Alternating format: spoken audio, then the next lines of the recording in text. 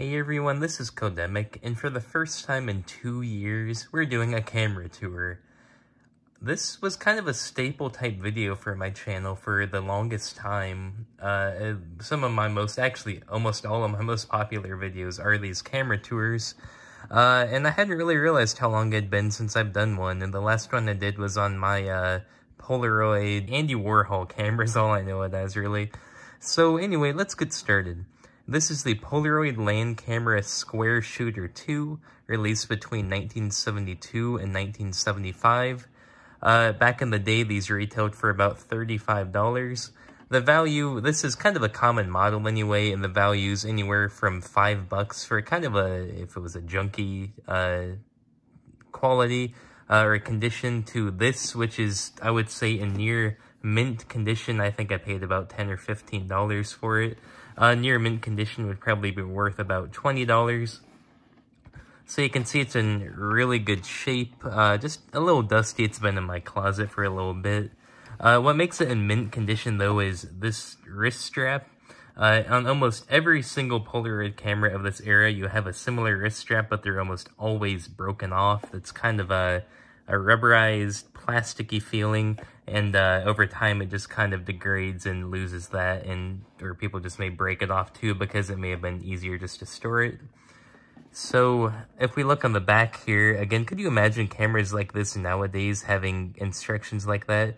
So cameras with film selector, color, so first off, it's type 88 color film, which I've been trying to do a little research on Polaroid Originals, which is really the only place where you can get authentic film, and I didn't see it at first, but I will keep digging and let you guys know if there is any film for this still.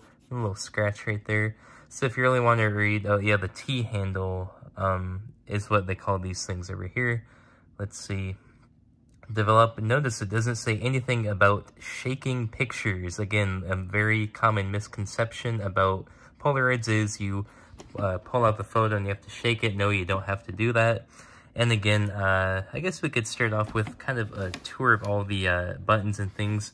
So this side is where you, it kind of folds open. We'll open that in a second, but it's just kind of a simple metal clamp design. On the front here, we have Polaroid Land camera, named after Edwin Land, of course. The Square Shooter 2. A couple adjustment knobs here, again, for, as we mentioned, a compact flash cube. And so that would just go into the side of it. And then the film cartridge would actually have a small battery in it. So obviously this is no electronics in it. It's all with the film cartridge.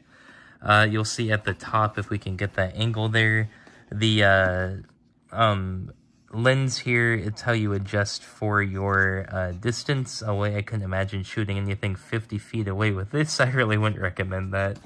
And then this is the light and dark exposure knob. So if, again, it's kind of a dark environment, you'd have it down here towards the dark figure, and up here you'd have it towards the light figure. Should I say the light side and the dark side, since Star Wars just came out?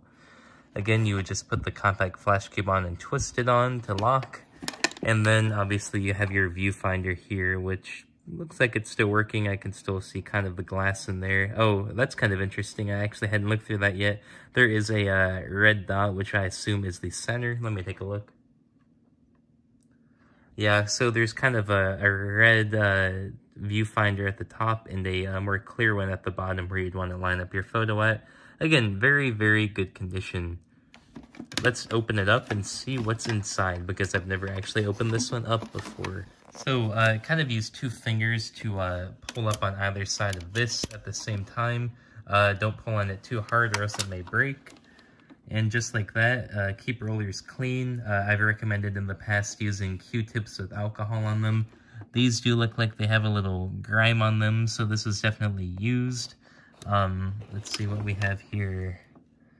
Good batteries necessary for all pictures. Change batteries at least yearly.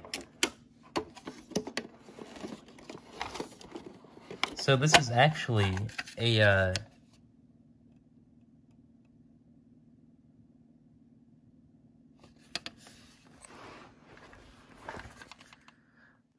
So, in this particular case, I was actually wrong, totally wrong. I've never actually opened this one up before.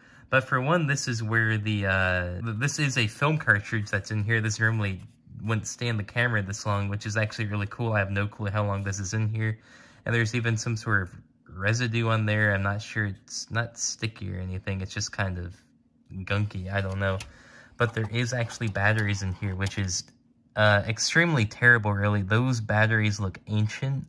I'm not sure how long they've been in there. I'm going to pull them out immediately, because if those started to degrade, they could really get battery acid or anything all over, so we'll be right back. So it turns out the batteries did corrode in the back of this, so I got that all cleaned out, and now the camera is good to go back into the closet for another year or two. So I hope you guys enjoyed this video on this awesome example of a classic Polaroid camera, again the Square Shooter 2.